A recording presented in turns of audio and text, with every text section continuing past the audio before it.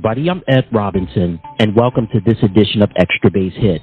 This is the program to get you caught up on anything and everything happening around the world of Major League Baseball. Coming up on this edition of the program, we'll take a look as we look back at a legacy of a legendary broadcaster, and also we'll give you the latest league leaders and standings in Major League Baseball currently going on in the world of Major League Baseball. So sit back, relax, and enjoy the program. I want to start off with my top three storylines. I want to talk about Jackie Robinson Day. Number 42. That was the number that was worn by Jackie Robinson. April 15th. That was the year, matter of fact, April 15th, 1947. That was the day that Major League Baseball decided to have an African-American player, the first African-American player to play in the major leagues, Jackie Robinson. And since that period of time, Jackie had an enormous impact, not just in the world of baseball, but most importantly, after his playing career was over with, Jackie continued to be a champion for social change and campaign for civil rights. And Jackie Robinson Day, April 15th, since April 15th of 2004, Major League Baseball has commemorated that day as Jackie Robinson Day. Number 42. Matter of fact, number 42, that number is significant, not just because of with Jackie wearing that number, but most importantly, all Major League Baseball teams have retired that number. So all Major League Baseball teams cannot wear the number 42 because Major League Baseball has retired that number, and they started doing that in 1997. He's the first professional athlete in any sport to be given that distinctive honor. So Jackie Robinson, as I stated earlier, was the first African-American player to play in the major leagues, and April 15, 1947 was a special day because that led the way for other players to follow behind Jackie, like Hank Aaron, Frank Robinson, Willie Mays, and, of course, Larry Doby. Larry Doby was the first African-American player to play in the American leagues.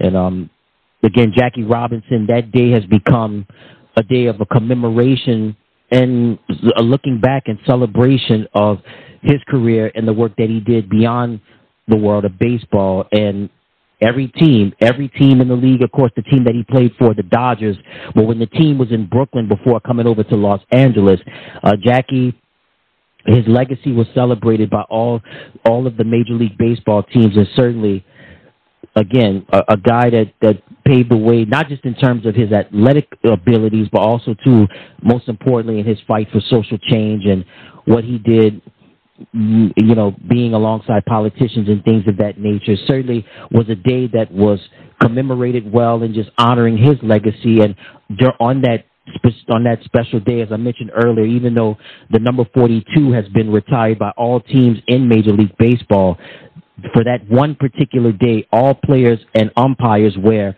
the number 42. So, again, it was a special day. It was a great day, and honoring not just a human being, not just an athlete, but just a humanitarian, and Jackie Robinson. My next storyline is going to be John Sterling. You may not know the name, but you know the team as the Bronx Bombers, the New York Yankees. John Sterling, the legendary radio announcer for the New York Yankees, has announced his retirement. It's effective immediately. Sterling had been the radio voice of the Yankees since 1989, and before that, he called games for the Atlanta Braves from 1982 to 1987. But Sterling is best known as being the radio voice of the Yankees since 1989. So, John Sterling, right? I mean, he's seen it all, right? He's announced 7 World Series. 5 of those have been victories. He's a multiple sports Emmy Award winner. And what can you say about the guy? I mean, when you think of just New York Yankees and really just New York sports icons as a whole, he's one of the first ones to come to your mind. And John Sterling, certainly somebody, him along with Susan Waldman, particularly during the 90s and even up until now, with just being a part of the whole New York Yankees lore and just being a part of what the Yankees are all about from the time, as we saw it with the George Steinbrenner era to the current era now, and of course with Brian Cashman being in the front office. I know Sterling has seen it. He's seen it, been through it, witnessed in that franchise the resurgence of the Yankees with Derek Jeter, Mariano Rivera, Bernie Williams, Tino Martinez, Jorge Posada, just to name a few. He saw that, and then also seeing the ending of Derek Jeter's career and coming in with Giancarlo Stanton and Aaron Judge and things of that nature. So,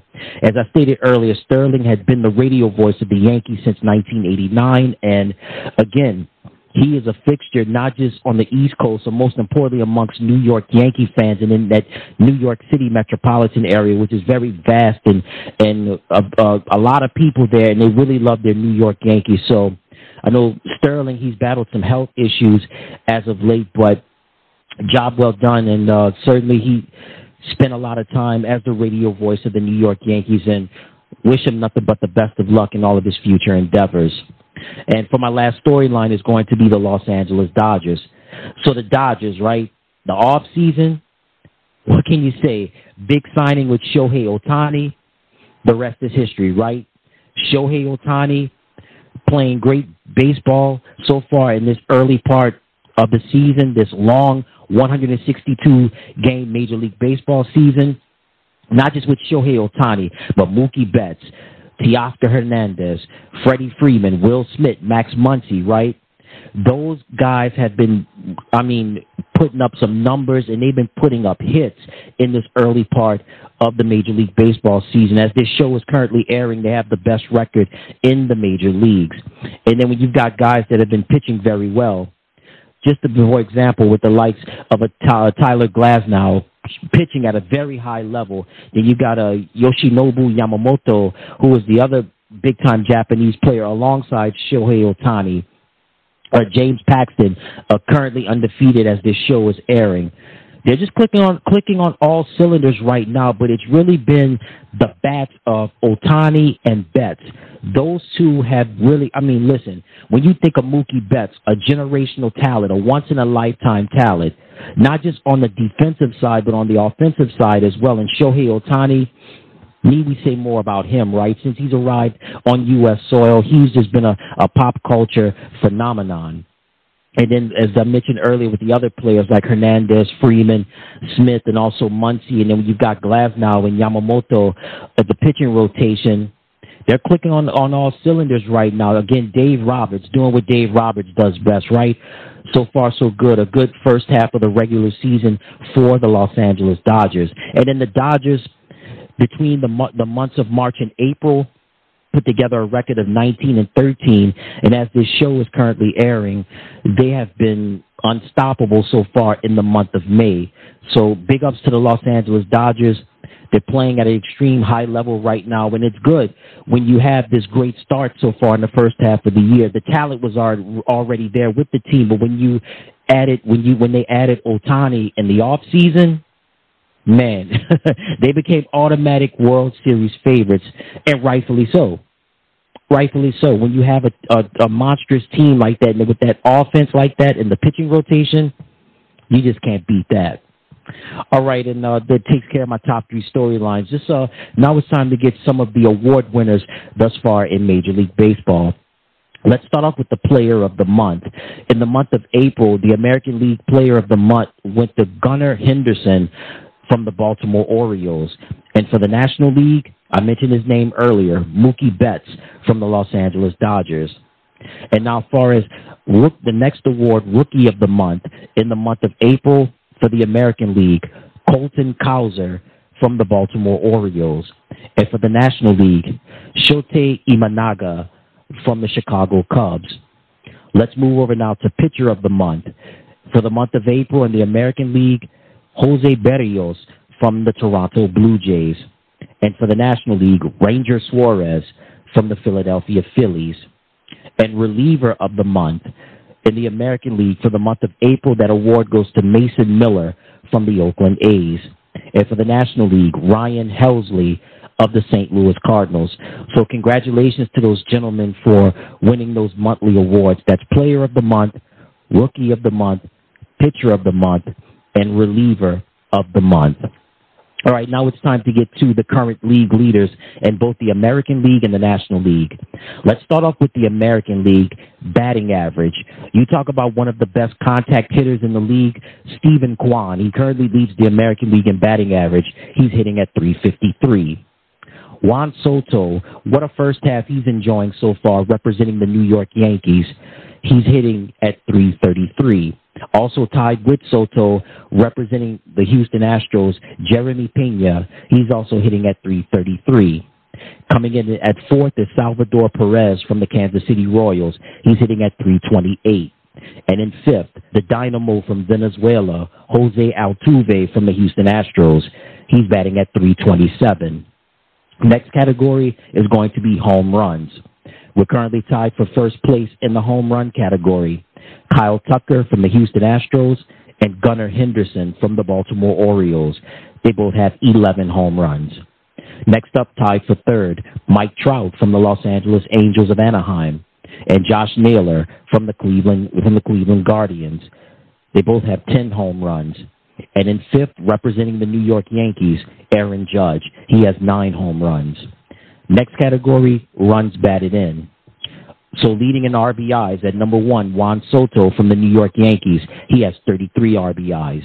Coming in at number 2, Salvador Perez from the Kansas City Royals. He has 32. Followed in third from the Cleveland Guardians, Jose Ramirez. He has 31. In fourth, representing the Texas Rangers, Adolis Garcia. He has 30 RBIs. And in fifth, Josh Naylor from the Cleveland Guardians. He has 29. Next category is hits.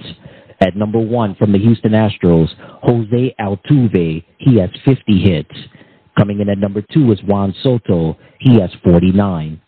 Tied for third, Marcus Semien from the Texas Rangers and Bobby Witt Jr. from the Kansas City Royals. He has 48. And in fifth, Jeremy Pena with 47 hits. The last offensive category that we have is stolen bases. At number 1, representing the Tampa Bay Rays, Jose Caballero. He has 14. In second, Bobby Witt Jr. from the Kansas City Royals. He has 13. Coming in third is Duran Blanco from the Kansas City Royals. He has 10 stolen bases. And then tied for fourth, we have Luis Rengifo from the Los Angeles Angels and Julio Rodriguez from the Seattle Mariners. They both have 9 stolen bases. Let's move over now to the pitching categories. Let's start off in the wins column, or should I say let's start off in the wins category. Coming in at number 1, representing the Kansas City Royals, Seth Lugo. He has 5 wins. And then we have a 4-way tie for second place.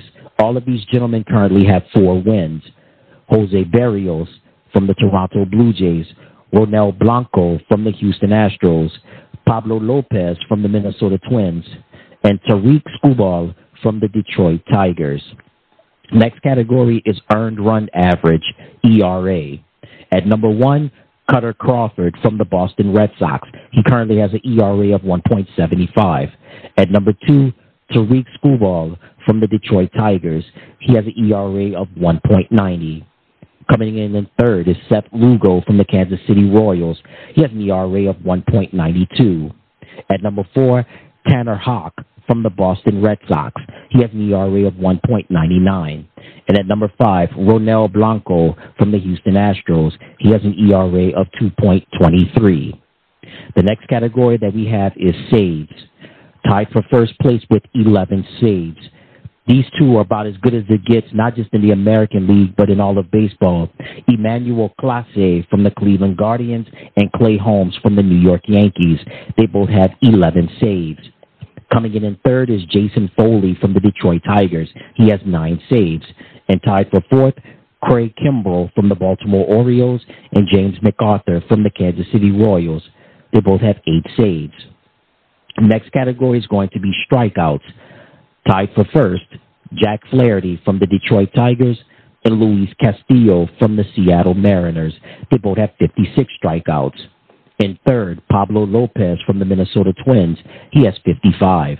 And then tied for fourth, Cole Reagans from the Kansas City Royals and Logan Gilbert from the Seattle Mariners. They both have 54 strikeouts. And that takes care of your league leaders in the American League. Let's move over now to the National League. Start off with batting average at number 1. Who else, right? Shohei Ohtani from the Los Angeles Dodgers. He's batting at 355. Tied for second, We have Shohei's teammate, Mookie Betts from the Los Angeles Dodgers, and we have Alec Baum from the Philadelphia Phillies. They're both hitting .346. Coming in fourth is Trey Turner from the Philadelphia Phillies.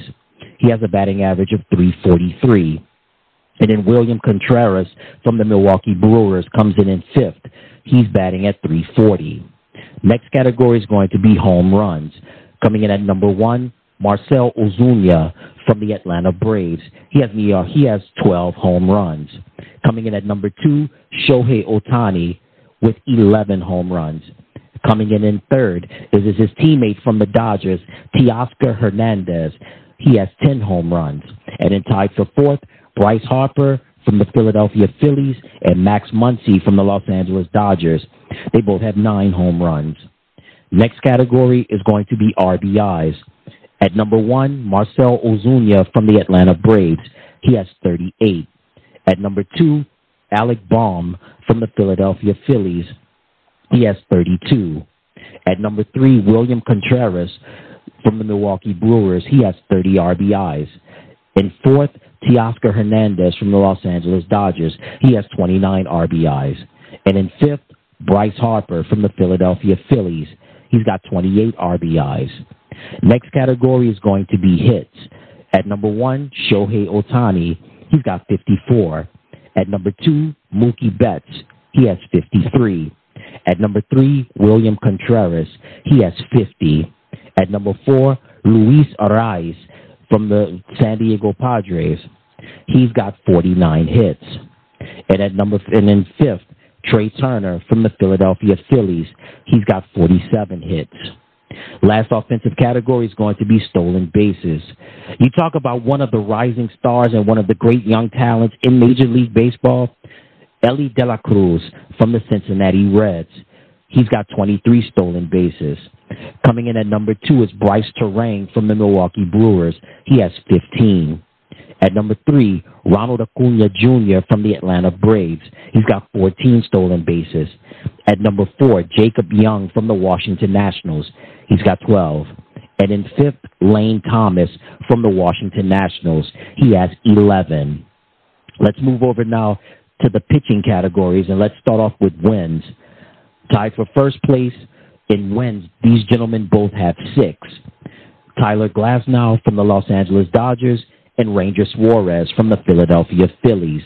And then tied for third with 5 wins, Dylan Cease from the San Diego Padres, Chris Sale from the Atlanta Braves, and Shota Imanaga from the Chicago Cubs. Next category is going to be ERA. At number 1, Shota Imanaga from the Chicago Cubs. He has an ERA of 1.08. At number 2, Reynaldo Lopez from the Atlanta Braves. He has an ERA of 1.53. Coming in third is the hotshot ace from the Philadelphia Phillies, Zach Wheeler. He has an ERA of 1.64. There's Javier Assad from the Chicago Cubs. He's got an ERA of 1.66. In fifth, Ranger Suarez from the Philadelphia Phillies. He's got an ERA of 1.72. Next category is going to be saves. Tied for first place with 12, Kyle Finnegan from the Washington Nationals and Robert Suarez from the San Diego Padres. In third, from the St. Louis Cardinals, Ryan Helsley. He has 11. In fourth, representing the Atlanta Braves with 9 saves, Raisel Iglesias. And in fifth, Evan Phillips from the Los Angeles Dodgers with 8 saves. Last category is going to be strikeouts. Tied for first with 63, Zach Wheeler and Tyler Glasnow. In third with 60, Dylan Cease. In fourth, representing the Cincinnati Reds with 53, Hunter Green. And in fifth, Chris Sale, representing the Atlanta Braves. And that takes care of your current league leaders in Major League Baseball for both the American League and the National League. And before we get on out of here, we want to give you the current standings in the major leagues. Let's start off in the American League East. You talk about always tough, always competitive, never a dull moment. The Baltimore Orioles have a record of 24 wins and 12 losses. Next up, the New York Yankees. They have a record of 25 and 14. The Boston Red Sox are next with a record of 19 and 18. Next up, the Tampa Bay Rays. They have a record of 19-19. And in last place, the Toronto Blue Jays have a record of 17-20. Next category, the next division is the American League Central. The Cleveland Guardians have a record of 24-14, followed by the Minnesota Twins. They have a record of 22-15. The Kansas City Royals are next with a record of 23-16. The Detroit Tigers come next with a record of 19-18, and the Chicago White Sox are last with a record of 10-28. And the last category is going to be the American League West. The Texas Rangers lead the division currently with a record of 22-17. The Seattle Mariners are next with a record of 20-18. The Oakland A's are next with a record of 18-21. The Los Angeles Angels have a record of 14-24. And the Houston Astros have a record of 13-24. So let's move over now to the National League. In first place, I tell you one thing, the National League East, never a dull moment neither. Competitive teams from start to finish. The Philadelphia Phillies have a record of 26-12, followed by the Atlanta Braves with a record of 22-12. The New York Mets are next with a record of 18-18. The Washington Nationals also have a record of 18-18. And the Miami Marlins are last with a record of 10-29. Next category is next division is the National League Central. The Brewers have a record of 22-15. The Chicago Cubs are next with a record of 22-16. The Pittsburgh Pirates have a record of 17-21, followed by the Cincinnati Reds with a record of 16-21. And the St. Louis Cardinals are last with a record of 15-22. And last, we have the National League West. The Los Angeles Dodgers have a record of 26-13, followed by the San Diego Padres with a record of 20-20. The Arizona Diamondbacks are next with a record of 18-20. The San Francisco Giants follow up with a record of 17-22. And in last place are the Colorado Rockies with a record of 9-28. And that takes care of your current standings in Major League Baseball. And that's going to do it for this edition of Extra Base Hit. Thank you so much for tuning into the program. Until next time, everybody, I'm Ed Robinson saying so long and be safe.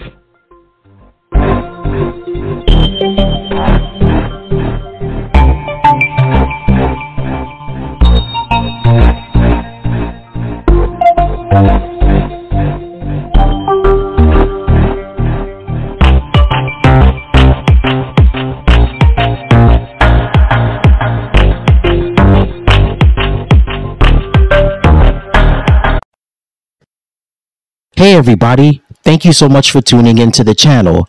Remember to click like, share, and subscribe, and thank you for watching.